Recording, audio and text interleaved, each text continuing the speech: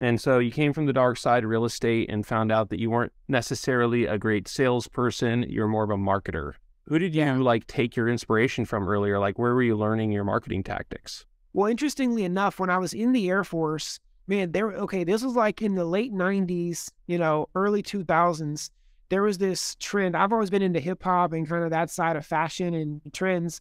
And with shoes, there was some time where there was a lot of these fake shoes that were around. They were like Gucci printed Air Force Ones and, Timberlands. And, they would take the Nike Air Force Ones and put like a Louis Vuitton swoosh on it and stuff like that. And, I was seeing these different videos with like the big timers and, these different rap artists and stuff that were wearing that kind of stuff. And, obviously me, I'm like poor airman in the Air Force. I definitely can't buy that if it's real. So I started looking around and I originally found a pair of those shoes on eBay for like $130. And so I bought them there and I kept looking around. I was like, man, there's just like, there's got to be a better way. These aren't even real shoes. And ended up finding like a Chinese supplier that had them for like $30 or $35 a pair. I built a website and I was basically selling these shoes to people. Truth is, I don't even know how people were getting to the website. Like when I think back on it, like how do these people even find my site? I have no idea. Other than that somehow the SEO was just working in my favor. I don't know. Like I wasn't smart enough when I look back now. I was just dumb enough to like keep pushing forward and figure it out, So I actually got decent at the marketing, like building websites and some of that kind of stuff. Even when I was in the Air Force was when I, was like had my first e-commerce website. But in real estate, the first technology that ever really made a big difference for me was called ProQuest Technologies. And it was like recorded information lines. They're still around today. So in my case, I would put an ad in a magazine that was at the local grocery stores that people would pick up on their way out of the grocery store. And it would be a full page and it would say, call 1-800 blah, blah, blah to get information about any of these houses and punch in the code. And each house, instead of having a price, would just have a code. So it'd be like code 77541. So you would call the number. When you punch the code in, it would start giving you recorded information and immediately send me the lead. And so we were getting like 400 leads a month or something off of these little magazine ads. I mean, it was crazy. Even just like early on, I was just figuring out some of these different marketing things that worked well.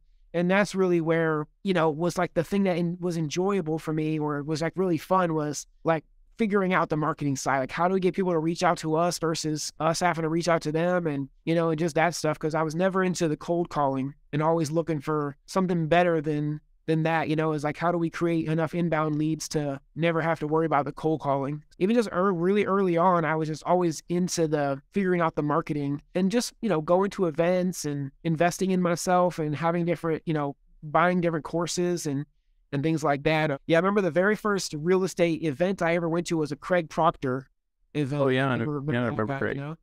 And that was back when they were doing the your house sold in 14 days or we'll buy it guaranteed, that kind of stuff. And man, just always like learning little things and just throwing it out there, and seeing what would work. So yeah, I mean, it's just like the marketing thing is just so super fun to me. Yeah, how did that work? It was like you had established a buy price in advance, and then like if you weren't able to list and sell it for more, then they would buy it. Is that? Yeah. Yeah, basically, yeah. They would agree up front to whatever the price would be. Usually it'd be like, let's say 75 cents on the dollar or something like that. And they would typically have different investors that would already be set up to, be able to purchase it that way. But yeah, I mean, it was definitely a genius offer. I mean, I know a couple of agents still today that build their whole business off of a Craig Proctor website that told people, I'll sell your house or I'll buy it guaranteed, kind of stuff. So you said the term offer. That's a marketing term, right? An offer?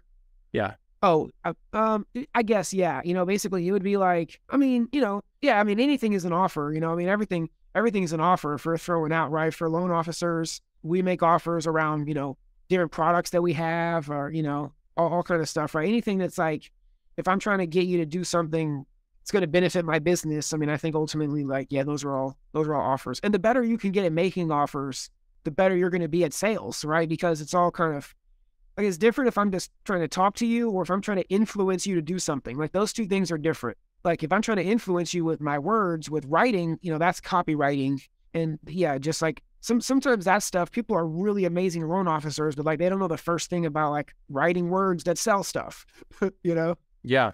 And And it's a very all different, goes together. it's a very different skill. Yeah. And I'm just like, I remember I'm looking at your website here, you know, and any good sales site or business website has some sort of offer, Yeah. you know. I noticed you, Websites, right? Most mortgage websites have an offer for get this checklist or get this PDF or, you know, opt in for this information, right? It's like realtors offering the CMA or list of homes, right? Like these are all offers in our industries. do you combine offers with guarantees? Is that kind of how that works? You can, right? So like in the case of that Craig Proctor one, right? If you go, hey, you know, your house sold in 25, you know, in 21 days guaranteed, or I'll buy it. Like, I mean, I have a guarantee in my business, you know, where it's like, hey, if you don't, you know, if my program doesn't work for you, I'll refund you and cut you a check for $2,500.